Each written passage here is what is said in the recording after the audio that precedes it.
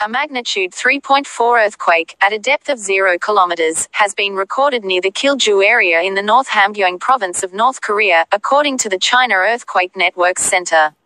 The quake occurred at approximately 8:30 GMT, 16:29 local time, on Saturday, reports South Korea's Yonhap news agency. Kilju is home to the Punggye-ri nuclear site, where North Korea's sixth and largest nuclear test was conducted on September 3. Japanese news agency Kyodo reports that the quake was caused by a suspected explosion at the site, while Yonhap reports that as of right now, it is presumed to be a natural quake. If it is confirmed as a nuclear test, it would be the North Korean regime's seventh.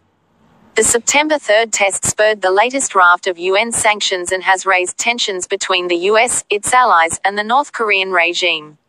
Lassina Zabo, Executive Secretary of the Nuclear Proliferation Watchdog, the Comprehensive Nuclear Test Ban Treaty Organization (CTBTO), confirmed that an investigation is already underway.